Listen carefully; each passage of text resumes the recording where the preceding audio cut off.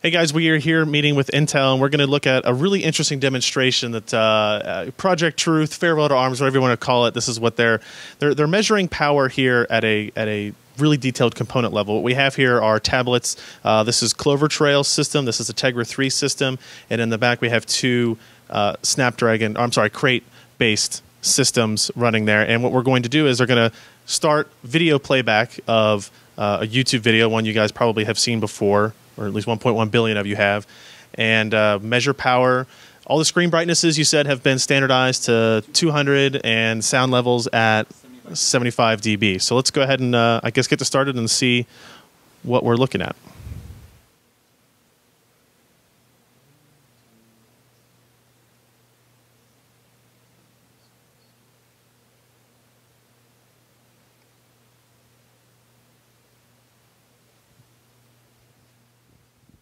Okay, so we're playing these videos back on all four devices. What is the graph in the back? What are we looking at there? So we're looking at the total platform powers at the battery for every single devices. Okay, so each of these lines on the graph there is representing one of these four devices going into this National Instruments power tester there.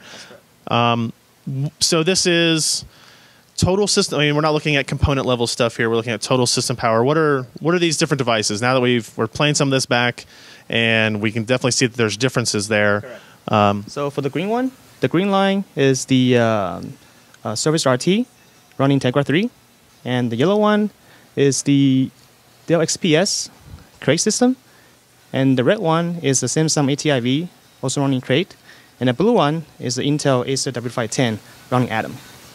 Okay, and what kind of information, like what, we're basically looking at battery life measurement, essentially here, right? If we standardize battery sizes on all these devices, in theory, the blue one at the bottom would be better than that, would be better than the other ones there. So do you guys have another demo as well, a different video to play back, just to kind of show, I guess we were talking earlier that depending on the specific video you're using, power consumption and the variance between platforms can be different. Right, that's correct. So we do have a local video playback that we can do to show you how the power consumption look like for the systems. Okay. That we can go ahead and move on that. Okay, let's do that.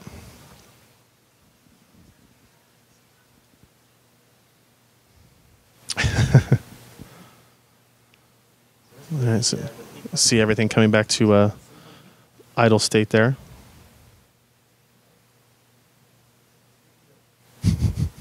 The timing of this.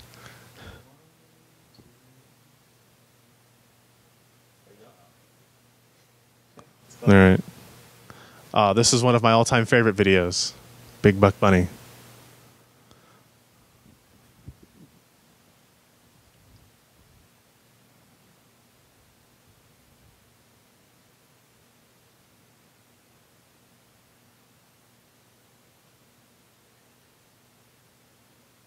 So now it looks like maybe things are a little bit, well, the scale is off a little bit here until we can move through, but what are the results looking like on this type of playback?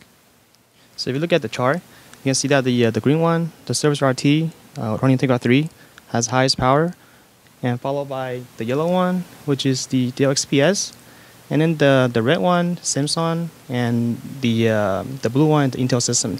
They're about in the same ballpark.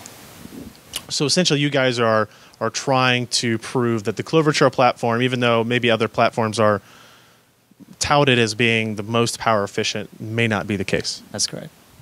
All right, thanks.